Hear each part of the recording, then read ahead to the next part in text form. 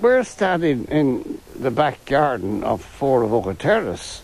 This was a lawn, and it was divided from the rest of the vegetable garden with a long trellis that went right across the garden. And this is the first time that I remember meeting Brian. It was 1932, and I was 4 years of age. And I was playing here, and I had a hatchet. Maureen Potter might say, I had a hatchet in my hand. And he must have seen me from the window of the house and probably thought I would do myself an injury. So he came out, and this is the first time I remember seeing him, and he said, of course, the language of our house is Irish, he said, Tordu, give it to me. And I did exactly as he said. I just threw it to him. It hit him in the most delicate part of his anatomy. Oh, no, not there, but on his ankle. And he hopped around and he used words which I had never heard before. And that was my first time that I can remember meeting him. And some months later, I was taken out of the nursery of the house and I brought up to this room on top of the house, and I shared the bedroom with him. And then this huge trellis, which was 12 foot high, went right across the garden, occasionally would get knocked down with storms during the winter. And he made a table out of parts of this trellis. And on that table, in this bedroom I shared with him, he wrote, "Let's swim two birds."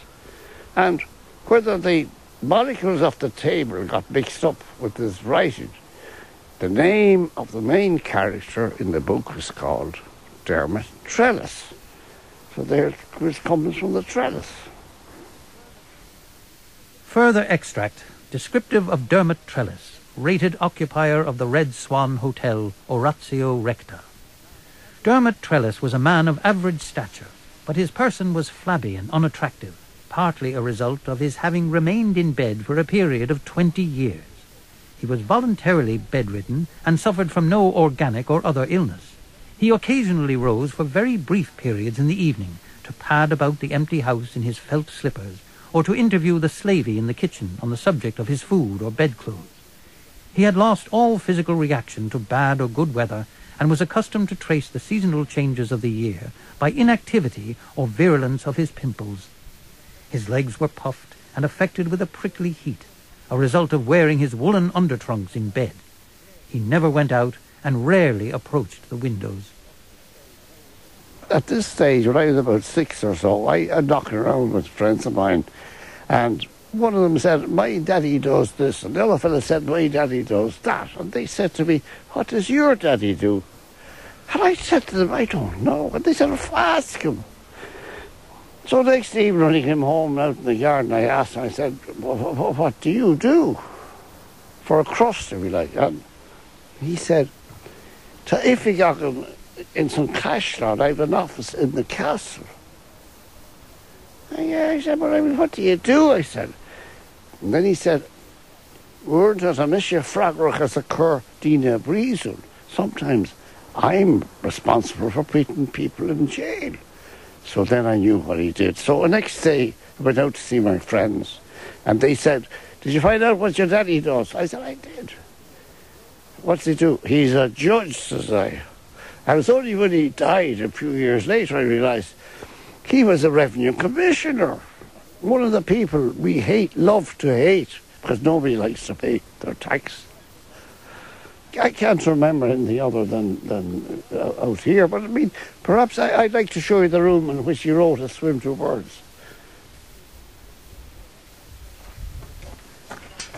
Well, of course, that door was a wooden door, the door that went in to the side of the house.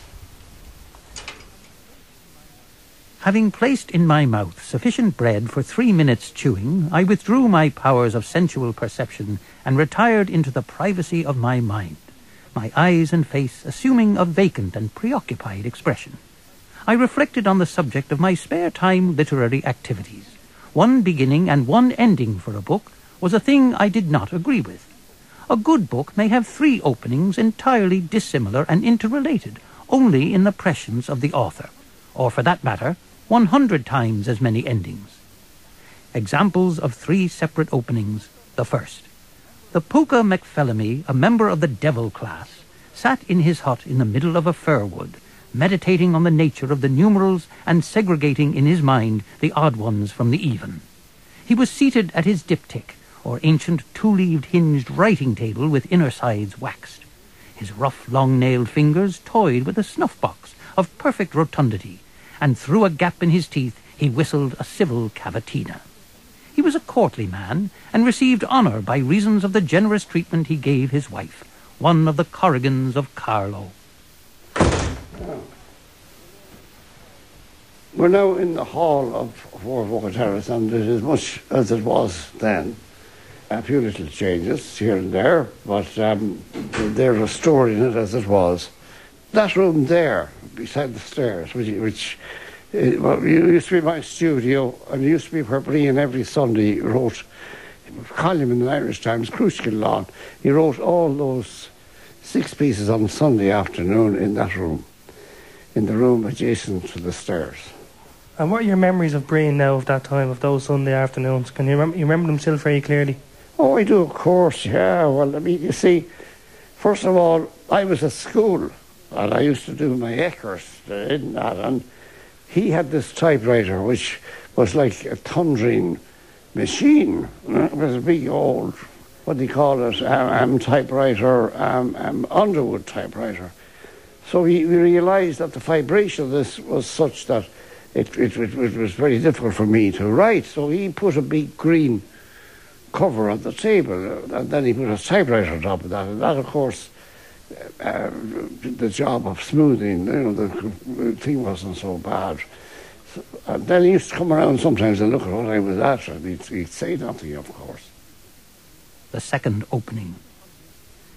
There was nothing unusual in the appearance of Mr. John Forresky, but actually he had one distinction that is rarely encountered.